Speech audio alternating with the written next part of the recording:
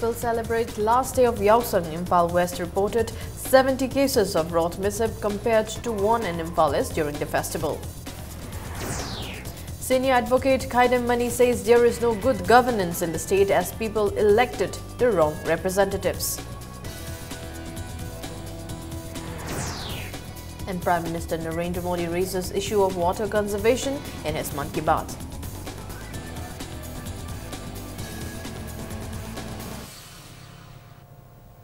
Hello and welcome to Impact News. You're watching Primetime News. I'm Laithangma Monica with the top stories.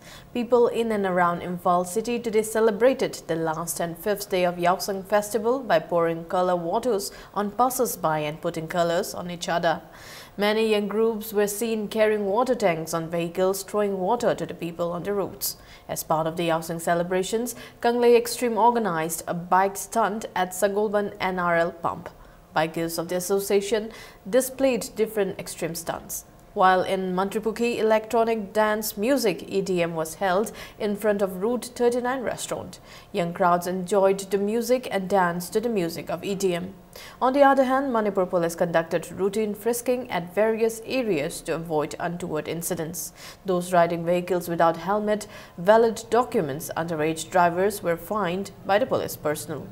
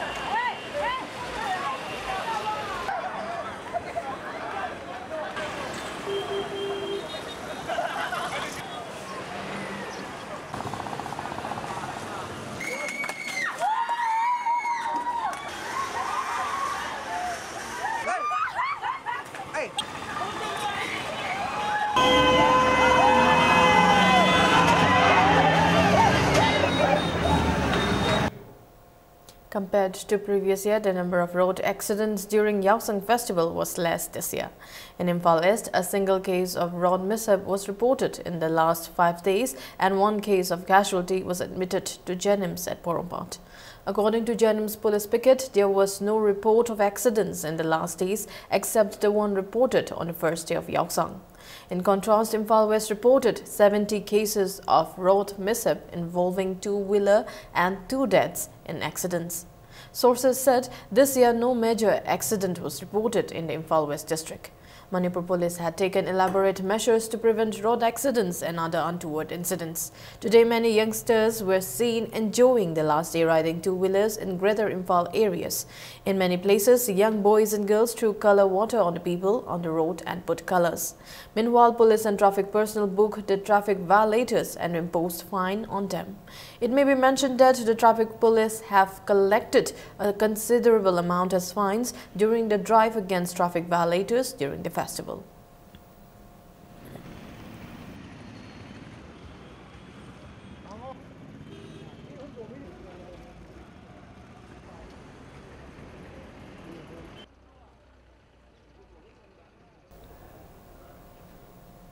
The last and fifth day of the Yaosang Festival witnessed several long-distance races as an event of Yaosang Sports Festival in various parts of the state.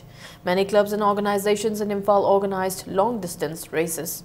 Both men and women, irrespective of age, took part in the races. The races were flagged off at Kanchipur, Lilong, Waithau, Thoubal, Samurao, Kumbong, etc. The runners were accompanied by volunteers until they reached their destination. Onlookers encouraged the athletes by clapping their hands on the roadsides in many areas.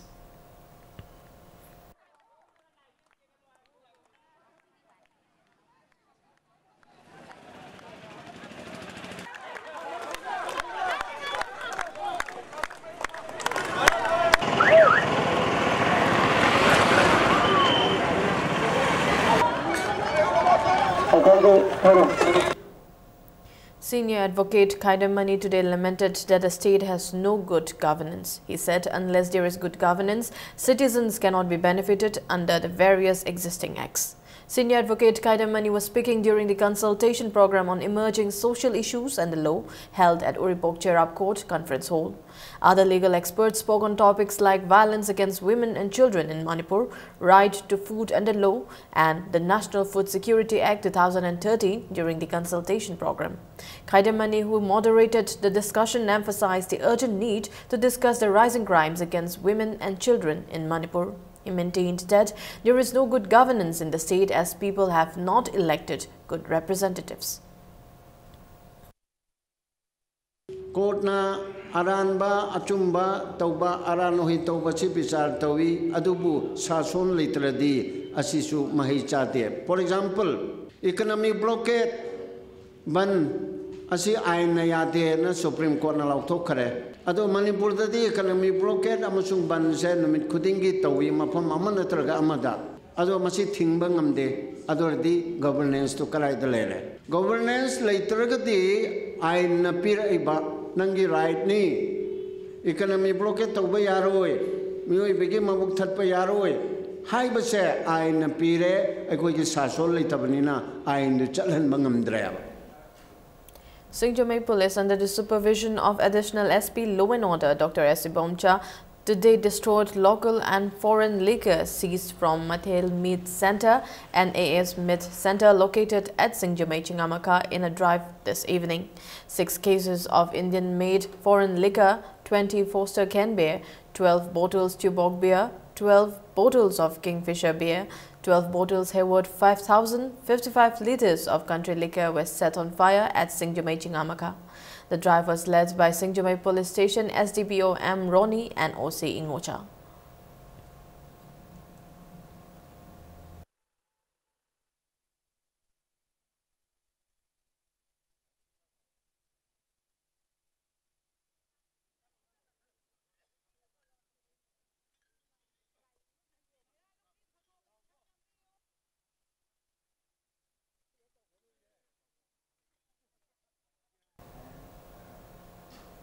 Tongjoy Marine District Demand Committee has called for a 24-hour ban from the midnight of March 28 to press their demand for Tongjoy Marine District. The committee has been demanding to form a full-fledged Tongjoy Marine District by carving out lands from Tamenglong Senapati, Churachandpur District and Ziribam Subdivision. In a press release, the committee said all vehicles except those on medical duty and other essential services and religious ceremonies will be prohibited on National Highway 37 from Kaithalmanbi to Izay Bridge, None, from Kongsang to Gulathol Police Station bordering Ziribam Subdivision and from Chinikon to Riangpang. The 36th Red Army Uprising Day of the People's Revolutionary Party of Kangleipak Pripak was held on March 26. The day was celebrated in the Central Headquarters, General Headquarters, Tactical Headquarters, Base Area, Transit Camps and Training Centers of the outfit. Assistant Secretary Publicity and Propaganda Leibak Ngakpa Luang in a press release said the Chief of the Red Army, Lieutenant Colonel Ahiba Angom, inaugurated the function.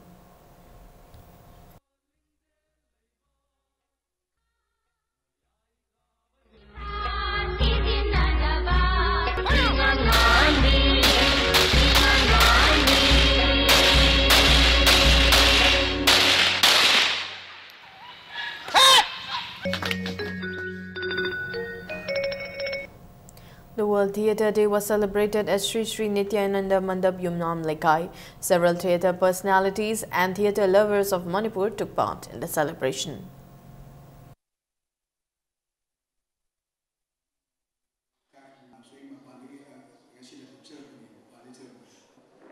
Culture na, the theatre na, my tumpi simula siyang si kuya sana ka di moju yaure adagi Churachandpur ramda awal dila sana re sina singba kaya ama sumpulak pasina iko siya amaga tinaba yare wakan paudong na re niyo sama na banina theatre siya sumanya chana na bagi asoba pambay mo oy. Let's take a short break. We'll be back with more news updates. Manipurgi ahanba beautification center mafam sida mahing uring unsa khoiba ariba dakfam phahanba ngami tattoo mole freckle na jingbasu lauthokpa yai hakchang gi ahenba fat pamdaba body gi hair lauthokpa yai ahanba lakpiba 100 customer da skin test amadi doctor consultation lemna hingjagan ngasi mag unabiu Dr. Madhubala Laser Beauty Clinic MZ Avenue Imphal. Welcome back. You're watching Primetime News. Prime Minister Narendra Modi today raised the issue of water conservation in his radio program, Mann Ki Baat.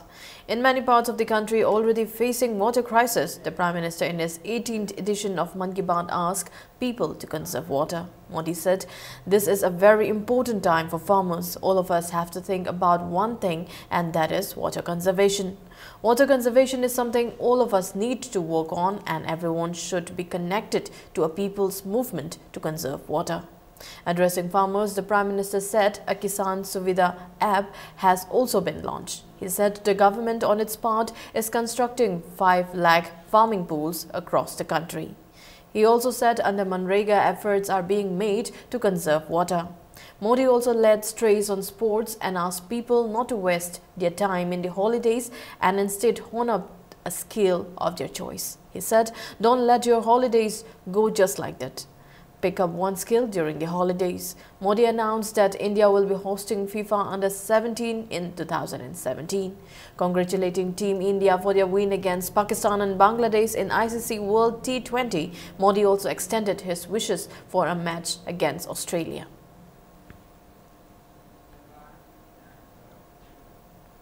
After days of political tussle in Uttarakhand, President's rule has been imposed in the hill state. Sources said President Pranab Mukherjee signed the proclamation under Article 356 of the Constitution this morning.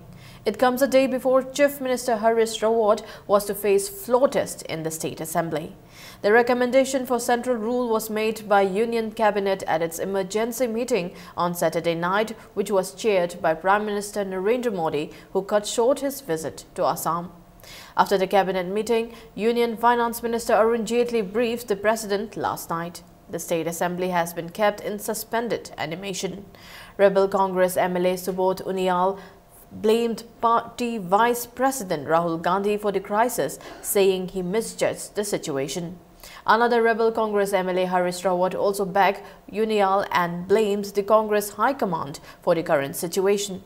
Uttarakhand Governor KK Paul also submitted a report to the centre mentioning a complete breakdown on law and order in the state.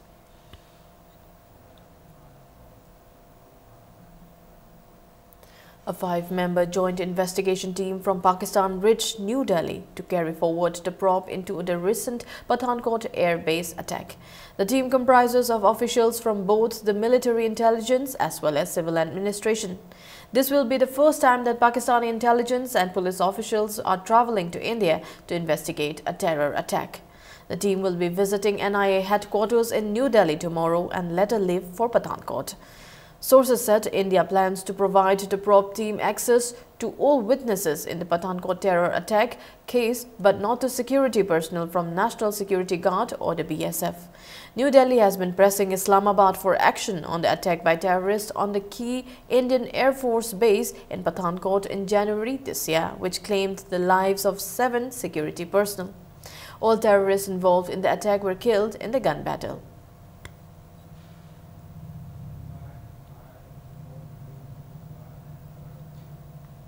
Several temples have resurfaced for the first time after over 3 decades along the stretches of the Godavari passing through Chandori village. The village is around 25 km from Nasik and stretches of Godavari have dried up because of the ongoing drought in regions of Maharashtra. As per a report in the Times of India, the last time the villagers had seen some of these temples was way back in 1982. This was when Nasik had witnessed a drought of this scale. The report also said the Archaeological Survey of India ASI has no record of these ancient temples.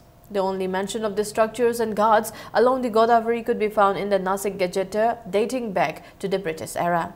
According to the Nasik Gazetteer, the ghat and the temples were submerged after the Nandur Madhyameshwar Dam was built in 1907.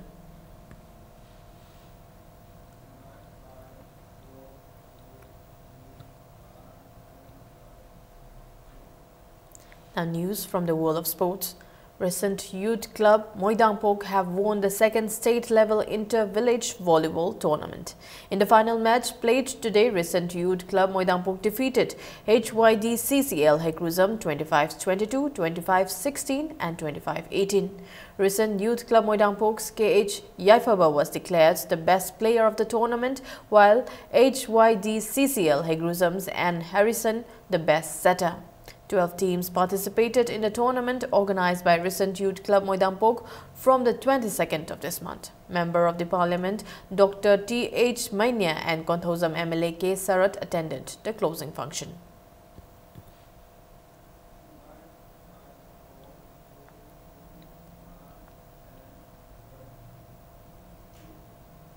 All Manipur Students Union won the Inter-JSCC Football Trophy and Imphal East District Football Association clinched the 5th Kangleipak Football Trophy.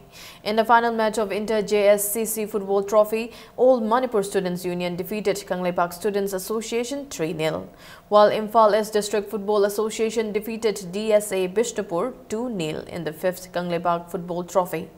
The tournament were organized by All Manipur Football Association and Kangleipak Students Association at Mapal Kangjebung as part of the 5th Kanglei Mega Sports Festival. JNIMS Director Dr. L. Deben, KSO General Secretary Sengboy Haukip and KSA President M. Lakshman, among others, attended the closing ceremony of the sports festival.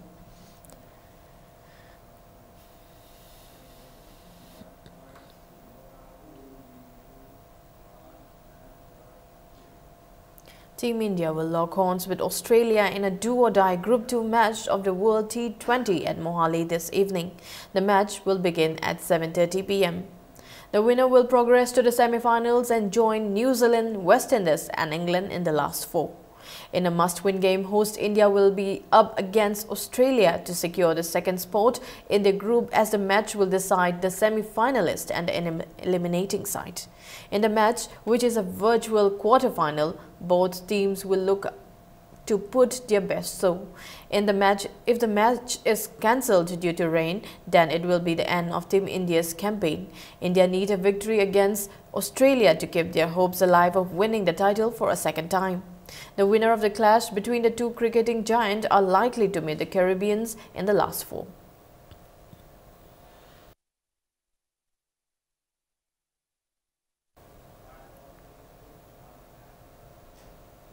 Before we end, a quick look at headlines once again. People celebrate last day of Yausang. Imphal West reported 70 cases of road mishap compared to 1 in Imphal East during the festival. Senior advocate Kaidamani says there is no good governance in the state as people elected the wrong representatives. And Prime Minister Narendra Modi raises issue of water conservation in his Mann Ki Baat.